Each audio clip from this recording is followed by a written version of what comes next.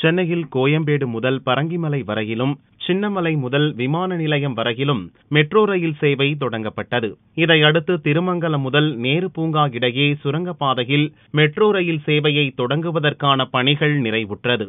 இத்தடத்தில் metro rail போக்குவரத்தை தொடங்க railway பாதுகாப்பு ஆணையர் அனுமதி வழங்கினார். இதையடுத்து வரும் 14ஆம் தேதி முதல் திருமங்கலம் முதல் நேரு பூங்கா இடையே சுரங்கப்பாதையில் மெட்ரோ ரயில் போக்குவரத்து தொடங்க உள்ளது.